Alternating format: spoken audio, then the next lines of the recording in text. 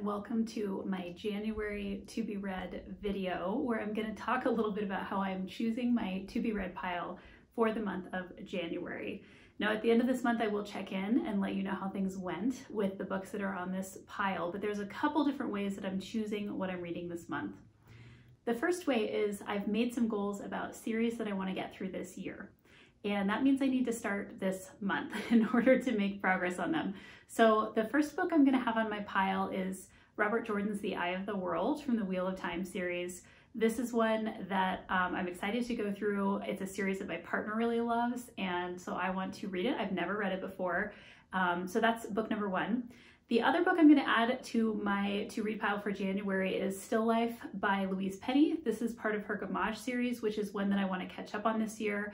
I feel like I've started this series a couple different times, but I have never made it all the way through. So I want to start from the beginning and dive into the first book, which is called Still Life. And maybe I'll even read the second book in the series, I'm not sure, but at the very least, I want to get through that first one. Now, the other book I have on my pile is The Lantern Men by Ellie Griffiths. This is part of her Ruth Galloway series. And I am caught up with that series, but somehow I missed The Lantern Men. I'm not entirely sure how I did that. So I'm catching up with that book on audio, and I'm currently listening to that right now. Now I've got 5 additional books that I want to add from the library. And then I'm also going to play a bit of a game where I choose a letter, a random letter from the alphabet, and then I'm going to use that letter to pick 5 additional books from my TBR pile from my Kindle library of books that I already own. And I'm going to do that live so that we can kind of build this list together. So I'm going to talk a little bit about what's on my list from the library, and then we'll go ahead and pick out those TBR books. So the first book on my stack from the library is Sherry Lapina's Not a Happy Family. This is a book that I actually finished today. So as I record this, it's the first day of the new year, and I was actually able to read this book. It is basically a family drama. It's about a family of 3 children, and their parents are murdered, and then all 3 children are basically under suspicion because the parents had a lot of money. They were very wealthy, and the children stood to benefit from their deaths. I really enjoyed it. I'll give more of a rundown at the end of this month, but this was kind of book 1 of 2022, and really glad that I picked it up from the library. Okay, so the other books that I have on my stack, this one I picked up, I've never read this author before. Her name is Joanna Schaffhausen, and the book is called Gone for Good. Part of the reason I picked this up is because it's introducing a new character, Detective Annalisa Vega. And it's a book that I think is a newer book. It recently came out, and I always like to dive into new series and see kind of what authors are up to. So this is a book that came out in 2021, and this is kind of a serial killer story and a detective who's drawn into trying to catch that killer. The next book that I picked up is Hello Transcriber by Hannah Morrissey. This is a new author for me. What really drew me into this story is the main character is a police transcriber who gets caught up in a particular crime that she hears about. She's also an aspiring novelist. It sounds like a really fun kind of thriller story, so I'm looking forward to diving into this one too. Next up, I have Megan Miranda's Such a Quiet Place. I feel like in the last year or so, I really got into kind of domestic thrillers that are taking place in neighborhoods, and this one definitely falls into that category. This is a neighborhood where there are a couple of murders that occur, and the town is kind of trying to come to terms with that, and it starts a year after that happens. So this is another new author for me that I'm looking forward to trying out. The next author is Mr. Nobody by Catherine Stedman. This is actually a repeat author for me. I picked this book up because I have read her previous book, Something in the Water, which I really enjoyed. This is basically a book about a man who is found kind of drifting in and out of consciousness, and nobody knows who he is. And so we're trying to figure out who this person is. And the main character is a neuropsychiatrist who tries to figure out who this person is and learn a little bit more about his history. So again, Mr. Nobody by Catherine Stedman. And then the 5th book on my pile is Marilla of Green Gables. And this is a book that I picked up because I really love Anne of Green Gables. I think it's a wonderful series. I remember it very fondly from my childhood.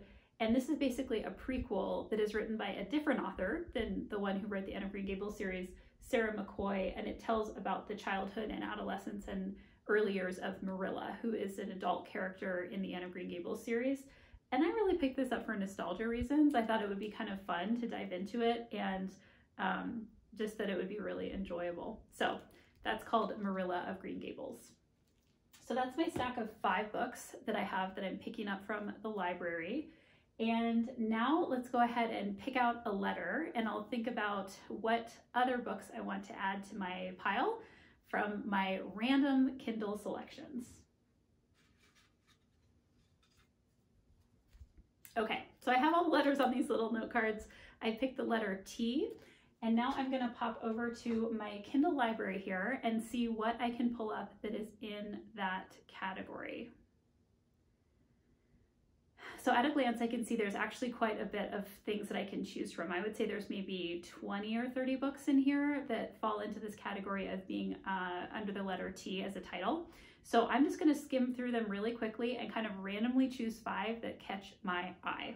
So the first one that I'm gonna pick is Thomas Friedman's Thank You for Being Late, An Optimist's Guide to Thriving in the Age of Accelerations. I don't know that I've ever read a Thomas Friedman book. I've certainly read his articles in the New York Times. I've heard a lot about his work, but I've never read his book-length work. So I'm excited to dive into this one. The next one I'm going to choose is actually one that I heard another kind of booktuber and like blogger talking about, and it's a Japanese author. I may get this name a little bit wrong. It's Kikuko Sumura. There's No Such Thing as an Easy Job. And I heard about this from someone else, thought it would be really kind of interesting to pick up. I haven't read a lot of Japanese fiction, so looking forward to looking at that one too. I think the next one I want to pick, I want to have a little bit of drama this month, so I'm going to pick They Wish They Were Us, which I believe is kind of a dark academia thriller by Jessica Goodman.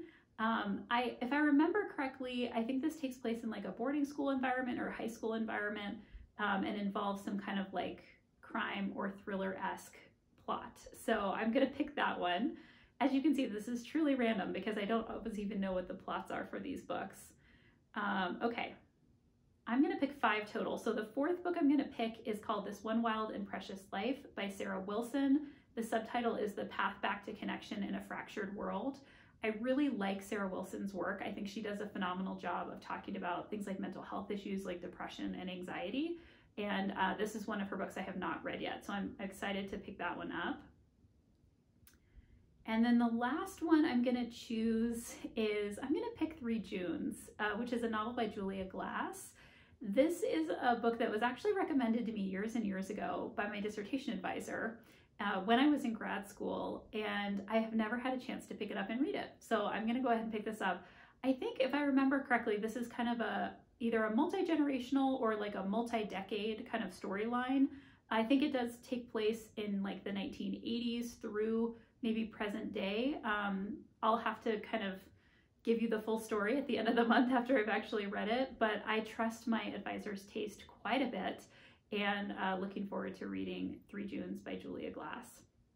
So between those 5 books that I've picked off of my Kindle, the 5 books that I have from the library, the audiobook that I'm currently reading, The Lantern Men by Ellie Griffiths, The Eye of the World by Robert Jordan, and then also picking up Still Life by Louise Penny, I have quite the stack this month, and I'm probably going to try to squeeze in even a couple of more in the margins, I would imagine, as well. So I will look forward to updating you at the end of this month about how all of these picks end up going, and I hope you'll drop in the chat below, the comments section, what are you reading in the month of January? What are you most looking forward to kicking off your year with? And I always love to add things to my stack. So I hope this gave you some ideas too of what you might add to your to-read pile, and I'll be back at the end of the month to update you on how everything went.